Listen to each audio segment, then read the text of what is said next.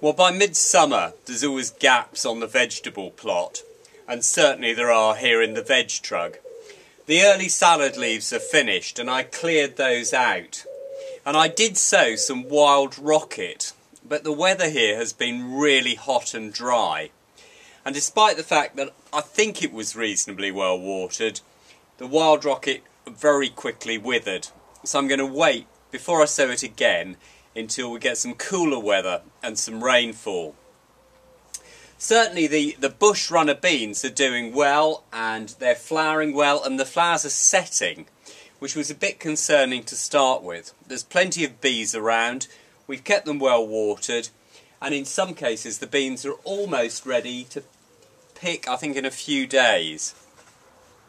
The broad beans were really good earlier on, and I've kept those in and cut them back because they are showing signs of shooting from the base.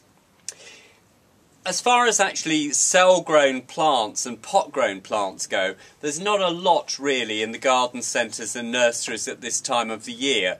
But you will find a few leeks and sometimes a few cabbage plants and sprouts and things which you could still plant. These cell-grown leeks look quite good. I mean, these are as big as I'd want to plant. And I think, you know, the idea of a cell-grown leek is good, but traditionally I always plant leeks quite deep.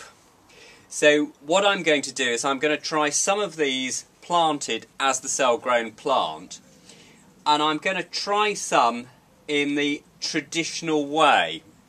And normally with a leek what I would do is I would tease out the roots and I would tidy the plant up. I'd snip back the foliage so that there's less leaf, and I'd cut off the bottom of the roots because that encourages them to branch and make a really good base.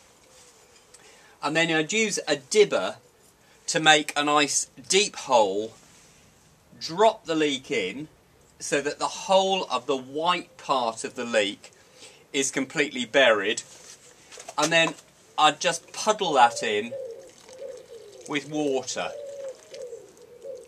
And that is the way that I would do them, certainly in the open ground. And I'm going to try that in the VegTrug, and I'm also going to try planting some completely undisturbed.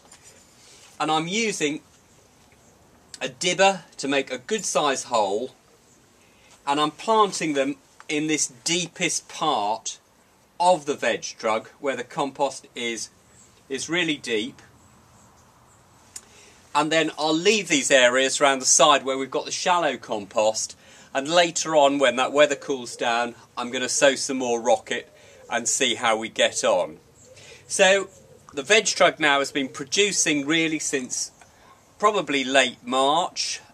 We're now into August and still cropping. So far so good, very productive year.